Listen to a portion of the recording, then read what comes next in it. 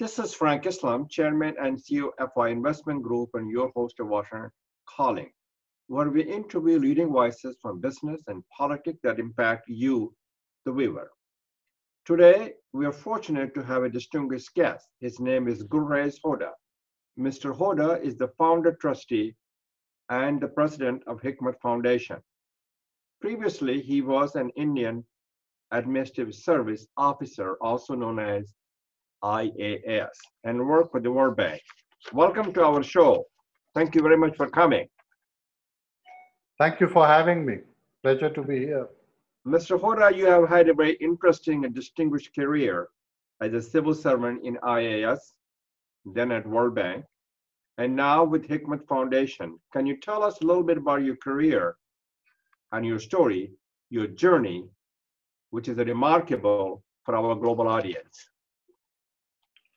Well, I am from Bihar, which is a state in eastern India. We are from a district called Champaran, which Gandhi made famous, or as some in my district say, the district which made Gandhi famous. Then I went to Delhi for my education, joined the civil services, the Indian Administrative Service. The first 10 years of my life, I was in Assam. That's where I was living and working. Except for a 2-year detour, I actually came to Washington, D.C. for American University. I was on a fellowship. It's part of the Fulbright system. After Assam, moved to Ministry of Finance in Government of India. This was the 1991-92 critical period for us. I had good mentors. Dr. Manmohan Singh was my boss. He was the finance minister. And he was very kind. After 2 years, he shipped me off to Washington. And he put me on the track. And so I came to Washington to the World Bank. Initially, I was a staff officer to an executive director on the board of the World Bank Group. But then I decided to stay on, and I spent most of my career in the World Bank Group in what's called the International Finance Corporation, which is the private sector arm of the World Bank Group, right, which led to the private sector. Did my stint. I was in America, I think 22, 23 years. Wow. Saw the world on behalf of IFC, World Bank. I finally left the IFC World Bank at the end of 2013 when I was in Istanbul, in Turkey. I came back to Bihar. My mother was getting old. So when I came back, I got a position with the government of Bihar. People were kind. They gave me something to do here. But this is the time I started reconnecting with my ancestral land, which is in Champaran. And, one thing led to another. And education was something I was always very passionate about. We want to talk about your foundation in a minute. But before we do that, I would like you to tell us a little bit about the IAS and its perceived role in India's bureaucracy. And can you shed some bright lights on how the Indian diplomats compare with those of the leading countries, like the United States and China and others? So the Indian Administrative Service, the members there primarily work within the country, and they take positions in state governments. Initial period, they work in districts as district magistrates, but then they sort of graduate into policy-making roles. And some of them go abroad for postings, but there's a separate diplomatic corps where people are recruited into the Indian Foreign Service, who are mostly in the Indian diplomatic corps. I think the quality of people coming into the elite service, IAS is an elite service. It's a very competitive examination. I think the quality is very good. I think people, they are quite dedicated, or they were quite dedicated. I mean, I joined in 1970s. It's eons ago, so obviously a lot of things must have changed. Right. But no, I think it was a good system. Maybe we can talk about later of Yes. what are my views about it now, but let me not jump ahead. has the role of the India civil servant changed over the years?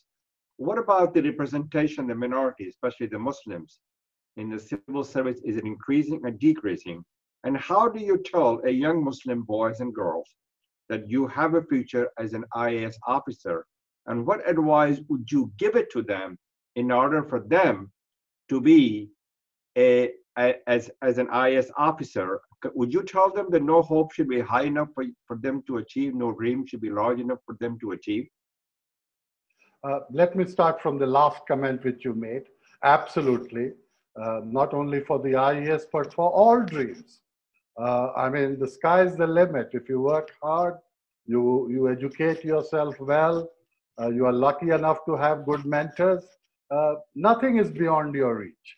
I mean, there are no supermen in life. We are all supermen if we get the right opportunity. So having sort of dealt with that, I think the percentage of Muslims are around 2.5 to 3% Which in is the very Indian. small. Uh, the national population ratio is about 14.5, 15%. Right.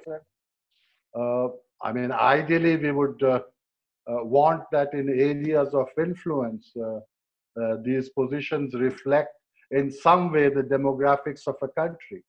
And if the demographics are diverse in a large and diverse country like that, like India, yes, I mean, that is definitely a goal one should aspire for. Definitely, they should try. I think there's a lot of good you can do, but it's not as if there are any magic bullets to this. Okay. Anybody who's good as a student, if you have a good basic education, then you become competitive, and you can qualify for these services. So what you're really saying, sir, that be the best you can be, exploit your fullest potential, and never ever give up. And when you're successful, make other people to be successful. Correct? That's what you're saying. Absolutely, absolutely. So let me talk a little bit about how important do you perceive the World Bank's role in the current, as Trump said, Wuhan crisis, and which is also known as Chinese coronavirus crisis, particularly in relation to South Asia. As you know, that this is a global crisis, and we are living in an unprecedented upheaval that affect our daily lives, that we hold dear to who we are as an American, as an Indian, and for the global citizen. Well, I mean, half jokingly, I would first comment that all strong men have a tendency to find fault where no fault lies. That's not to say that there is some responsibility of the Chinese government to explain how these things come out from there at such regular intervals. So there must be some accountability in an interconnected world where if there is irresponsibility, it just jams up the whole system. And that's a good segue into what the World Bank or institutions like the World Bank can do. I mean, what do you do when the financial systems are jammed up, the economic systems are jammed up? You have to introduce some greasing. You have to get the system to move again. So in a situation where revenues are not coming in, both government revenues and private sector revenues, credit takes on a big role. So institutions which can pump in credit and liquidity into the system are very important. And World Bank can pump in liquidity both on the public sector side and through institutions like the IFC on the private sector side. And this is, I mean, there has to be some forbearance built into this pumping of credit. I mean, we all recognize it's an emergency situation. So the taps have to be open and World Bank should lead the way. Well, so they do have a very important role to play. I want to change the conversation to talk about something which is near and dear to me, about your foundation, and especially the primary focus is mission and goals and objective. As you know, as I understand, your foundation is empowering girls. So the girls cannot stay in the four walls. They can determine their own destiny. because to me, the girls are the promise and potential of not only of India, but the whole world, because it empowers their mind, uplifts the soul. Do you believe that the thing which you're doing it for the empowering the girls is the bridge to the future and also key to the opportunity, and it's a gift that will keep on giving? So shed some light on that. And you know, the girls in India, especially in Bihar, are trapped in poverty because of lack of education. No, It's very near and absolutely. dear to me, the education for women, for girls. Excellent. So let me break that up into two parts. I mean, Okay? first education, and then education for girls. And I think, as you pointed out, both are critical. I mean, I think you believe, and I believe, that if there's one thing which can transform lives, it's education. I mean, some may argue that winning a lottery might help you, but one hears so many people becoming alcoholics and with broken marriages after lotteries. But leaving that aside, education has a transformative impact on lives. They can change, take you from point A to point B, which you can't even dream about. And I think your life, uh, I mean, you just need, your life illustrates that, is a manifestation of that uh, more than anything else. So education is key and education is critical. So why girls' education? I mean, there's a cliche about this. If you educate a boy, you're educating a man. If you educate a girl, you're educating a family. Right. And if you want society to change on a fast track and jump generations, then I think the key is to educate the womanhood. And today's girl is tomorrow's mother. That is And very well therefore, said. so I think that is why it's so critical that girls get an education. And these girls, we are talking about in Champaran, the rural girls, they come from poor background. So the objective is twofold. One is, of course, to make them competent so that they have agency. They can decide for themselves. They can live full lives as educated citizens. But also, we hope that they can get into professions. And women participation in the labor force in India is abysmally low. And some of the marginal communities we are working with, which are Dalits and Muslims and backwards, uh, they're even lower than that. So it's absolutely critical that we do this. Very well said. As you know, Mr. Hoda, I crossed the Atlantic Ocean to get an education, to aim high, work hard, and achieve the American dream. And so can they, because they have every right to pursue their dream. Very well said. Let me change the conversation to about your political engagement, that Mhm. you started a political party, the state of Bihar. What is the goal of this party and why you engage in politics? Do you believe that politics define the landscape of a nation? Do you believe that it creates a common cause? Do you believe it creates, it unifies the people? And is your party interested in giving a voice to those who are voiceless, to those who are underprivileged, to those who are poor and hungry? Is that what you're doing in terms of your party? I couldn't have summarized it better, Mr. Slav. Look, I've been working in the field now for 4 years, for 5 years. And in addition to education, we're also doing some employment generation work.